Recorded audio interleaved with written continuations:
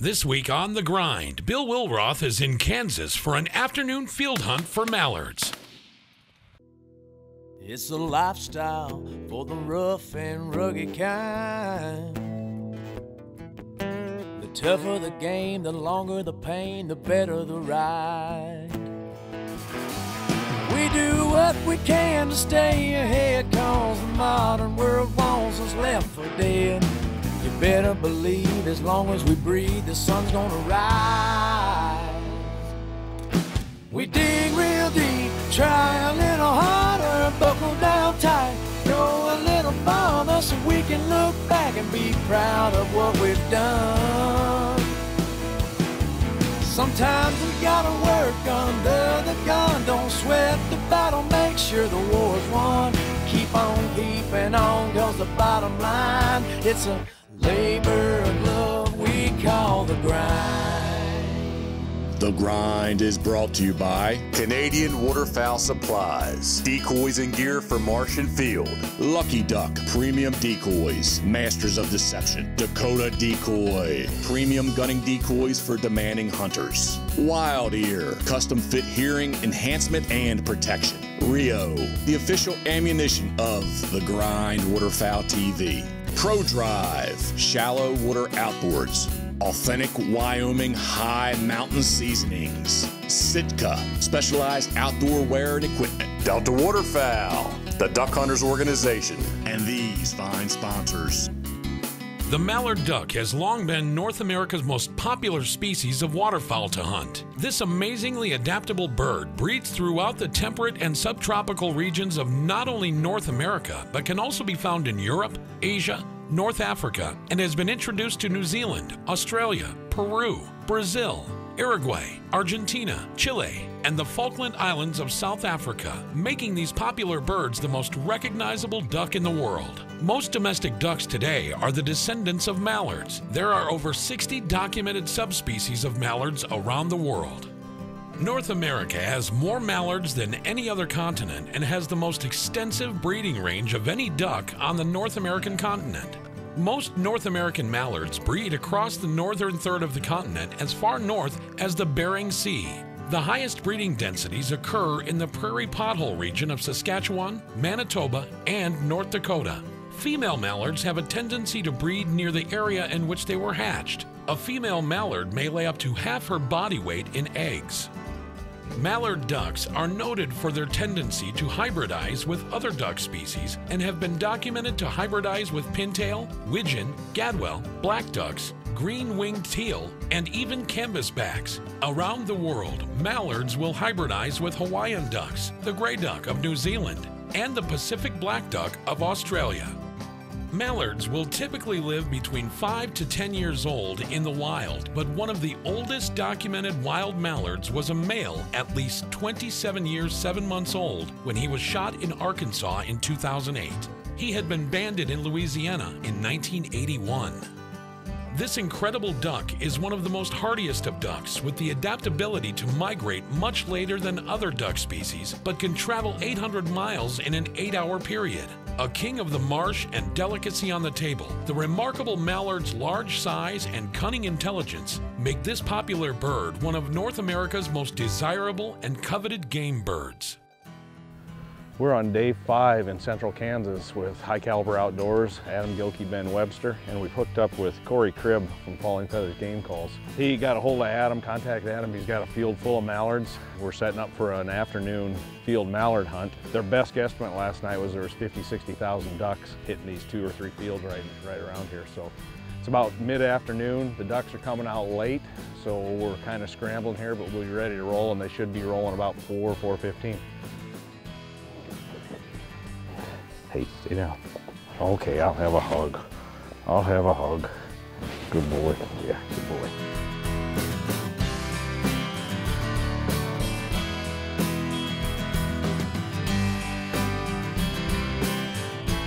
One of the cool things about the new Lucky HD and their new remote is how easy and fast it is to get all of the decoys synced on one key pod.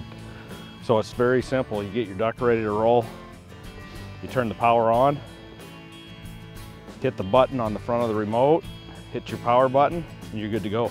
You do all of your ducks exactly the same, turn it on, hit the power switch on the remote. They're all programmed to the same remote. And the cool part about this new remote is it has an on-off switch. So when you hit on, they all come on. With the old system, hit the button, you get out of sync. No more out of syncness. You hit the off button, if you've missed one, hit the off button again. Got magnetic wings, pop them in, mount the stake, you're ready to roll. Very crucial to turn these things off when decoying geese. Ducks absolutely eat them up. Canada geese, for some reason, do not like them. So we get them all in one key pod. You see geese, get them off. You see ducks, make sure they're on.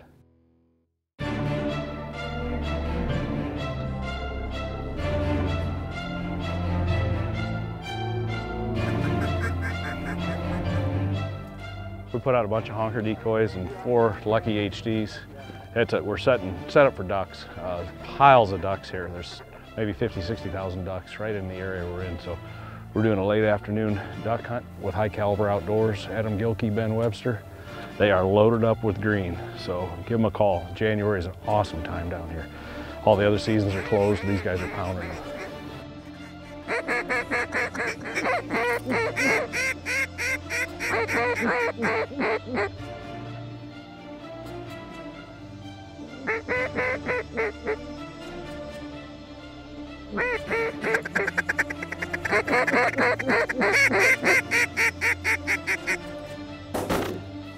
When we first set up today, the ducks started moving a little earlier than we thought.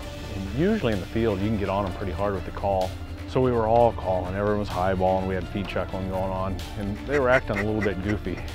So we started out with the calling pretty hard, pretty aggressive. We've got 4 or 5 really accomplished callers in the blind with us, and we like to call. Obviously, we like to talk to the birds, everybody does. Too much calling is not necessarily what I like, but you know, we've had such good luck, especially on the river, a couple days.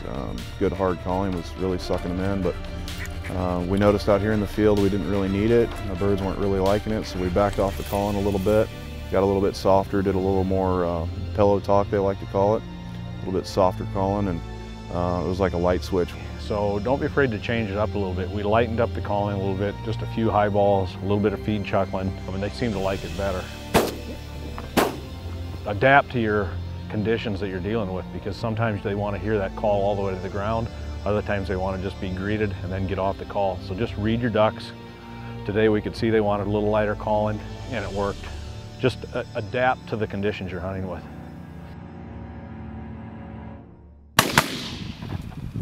When we first set up, we had the blinds pushed out a little bit away from this tree line that we were hunting. And the ducks, we knew they were flaring off of something. So, of course, as duck hunters, we try and figure out what it is. The first thing we did was we laid off the calls a little bit, and then we also moved the blinds. So we tucked the blinds into the tree line a little bit more. Get it done. Don't wait. When you see, usually you can tell by the first bunch or two what's going to happen. If they're flaring, they're seeing something. If they aren't flaring, they just are being ducks, you're probably okay. But we had flaring ducks, so we quick got out, moved the blind, and it made a difference, and we started finishing birds.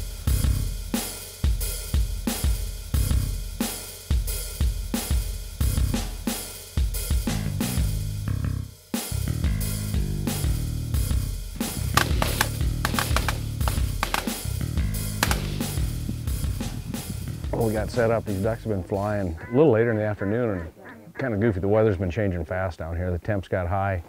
There's really no set pattern in them yet, but everyone's a little shocked they're moving as early as they are, but we're picking away at them here. The mass of them hasn't come out yet, but there's been enough to make it interesting.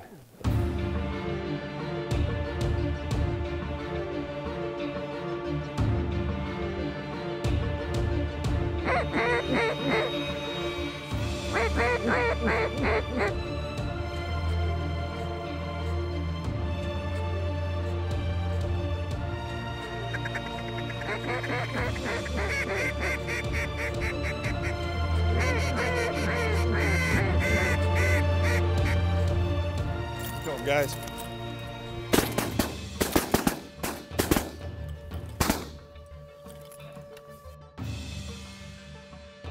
What we did today is we put out a honker spread basically with 4 lucky HDs. Ducks love geese, We didn't have any full body mallards with us, so we just put out a honker spread and ran the 4 Lucky HDs right in the spread. Very effective. You know, ducks love Canada geese. So that's a pretty typical late season setup for us. Usually we like to put 1 or 2 dozen full body mallards out by the lucky ducks, but today all we did was honkers and lucky ducks, and it was very effective.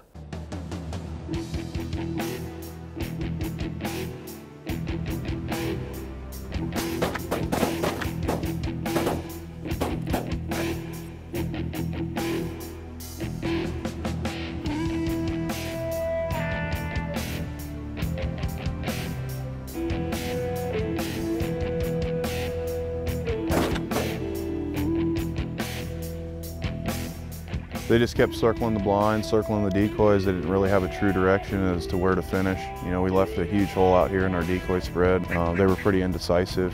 Every flock we'd get 1, 2, maybe 3 birds to do it right, feet down, right to spread, but you know, it wasn't really what we were after. We'd pick away at the singles and the drakes in the group, but just wasn't real ideal for filming. Obviously we got our birds, and as you guys know at home, maybe you don't know, filming is 10 times harder than just coming out here to hunt. If we would have came out here to hunt, we would have been done in 20 minutes. It's a lot easier to just come out here and have a good time and to shoot birds.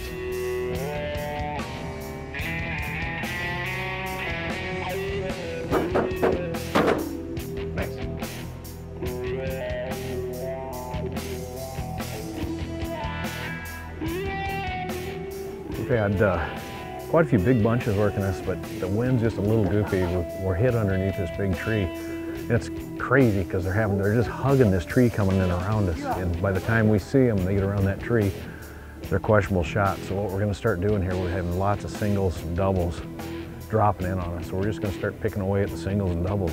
It's actually a good way to hunt. It's a lot of fun.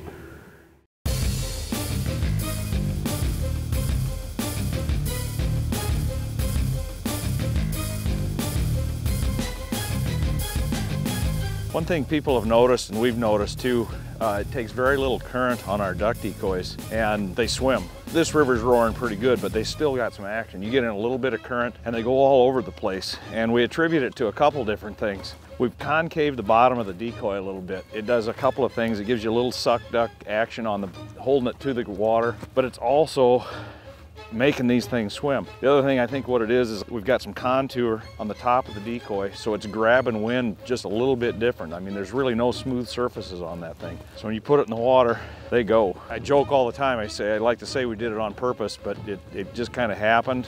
We did do this suck duck bottom on the thing just to try and hold it to the water a little bit better, but we got some dual action out of it, so they do swim. And you don't need current. They'll do it also in the wind.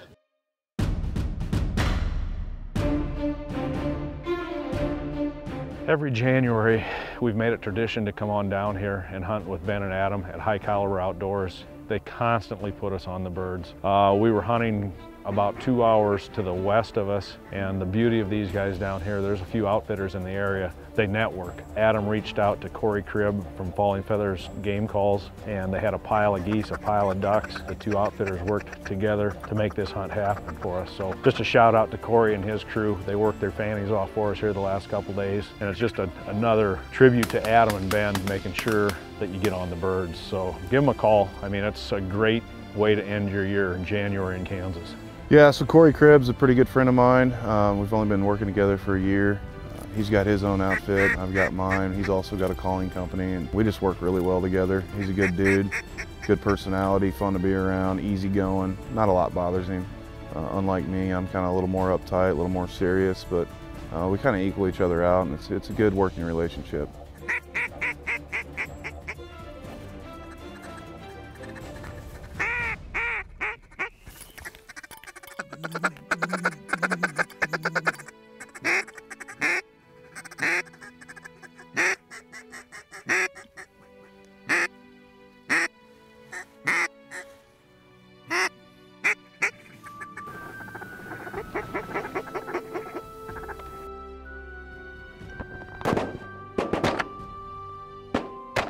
You know, the smart guides, the guys that are loyal and honest, good, hardworking people, they work together. We've teamed up with different people and different outfits, and we share each other's land and basically just help each other out. You know, that's what it's all about, is helping each other out.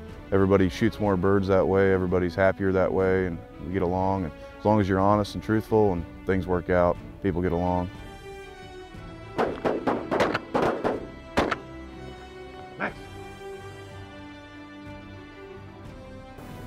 We're just slowly picking away at them here, getting some drakes, pairs dropping in, and that's what we decided to do. If we get a big bunch, of course, we'll take it, but picking away at these singles and doubles, and they're getting right over the luckies, and we're hammering them.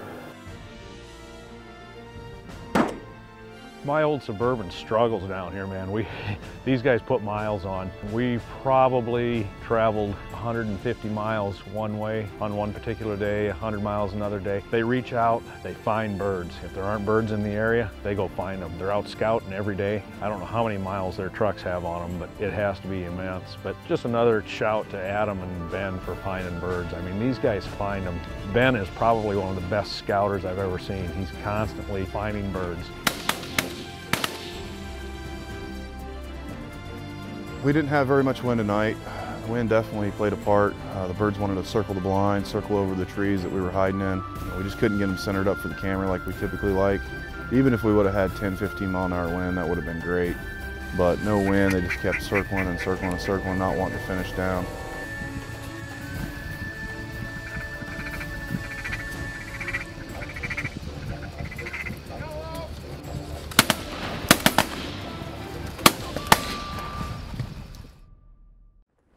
We have a couple of prototypes for next year, for 2016, that we're going to be selling. This is what's going to be our lucky splasher, and it's a mallard drake. You'll be able to run it on remote if you want. Doing a little R&D out here today, make sure we got the right flotation for it. It's almost done. We just got to figure out the flotation base to make sure it's exactly what we want, and then it'll be ready to go. But it'll be a spinner splasher on the surface of the water. Should be a really cool product. So the wings on here, one will give off a flash that ducks love, but two, we got rubber strips coming off it that will splash the water and create a little disturbance on the water. We always see ducks feeding, moving around on the surface of the water, and there's always some activity going on. And so if we can create a little turbulence on the water, it makes it look more realistic. And that is a key feature of this new decoy, is that splash on the water. We have about a 100-mile radius of the area that we cover right here in central Kansas. It's a hotbed area.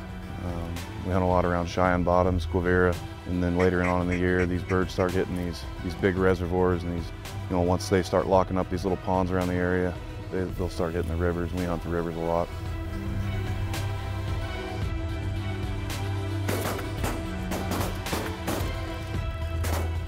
The numbers game, it's kind of a hard question to answer. At Quivira and Cheyenne Bottoms, we house anywhere between 1 million to 2.5 million birds at any given time. Once that freezes down, that's kind of a moist soil habitat, and it freezes pretty early. Usually around late November, those birds start to disperse, and they hit these bigger cities, bigger areas with gravel pits, open rivers. They roost on the gravel pits, they hit the rivers in the daytime, go out and feed, and they go back to the roost. So we hold a lot of birds. We've got a lot of open water. Obviously, we've got a lot of grain.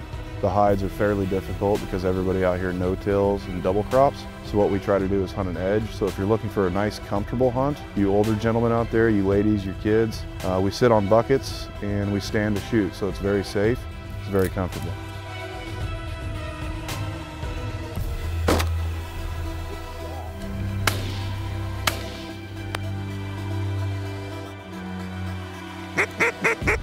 It's a bonus bird. Somebody kill it, kill it. There you go. We are in late January. The grind is winding down. This is our 2015, early 2016 season. This was actually our last duck and goose hunt. It's been a great year. We've traveled a lot. We've met new friends, different states, and duck hunters, goose hunters. It's amazing. You start talking with them, the common threads that you have, the people that you know that they know. It's just fun. We're a good bunch of guys, duck hunters, and had a great season. It was a tough season, but we ended up doing really well toward the end here.